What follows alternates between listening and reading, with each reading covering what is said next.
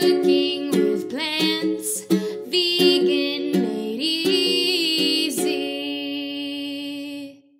Hi everyone, it's Anja from Cooking with Plants, and today I'm making a mango breakfast smoothie bowl. So let's get started. First of all, I'm going to be using a small blender, but you could use any blender that you have on hand. And I've added in one whole mango, just the flesh of a mango. But you could use any fruit that you like. So if you prefer to have a berry smoothie base, you could do that as well, or any fruits that you like. So to the mango, I'm also adding one whole banana. Just give this a quick peel. Just make sure your banana has brown spots on the outside. Then you know that it's nice and ripe and easy to digest and very sweet, which is perfect for when you're making this smoothie. Okay, and then to this, I'm also adding half a cup of coconut water. If you wanted to, you could add some apple juice or some orange juice instead, or even some plant-based milk would work perfectly as well.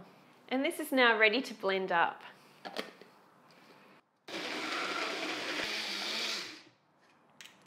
Okay, so if you wanted a thicker mixture, it's totally up to you. You could leave out the liquid altogether, or even add another banana if you wanted to as well. So totally up to you as to what texture you prefer.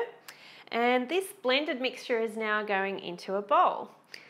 So just spread that evenly into your bowl. Okay, so I like to start by getting some extra fruit and putting it across roughly the middle of the bowl.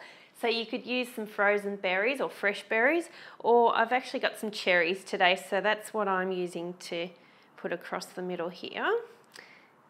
So it's just very, very flexible. Whatever you want to use, just grab your favorite things. Now onto one side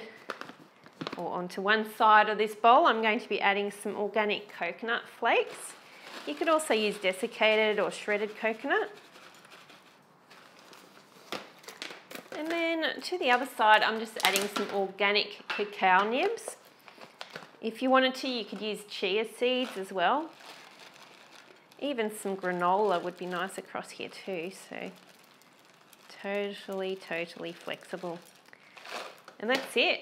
Simple breakfast, ready to go. It looks great, tastes great, really good for you. I'm going to give it a taste test. I'm so hungry.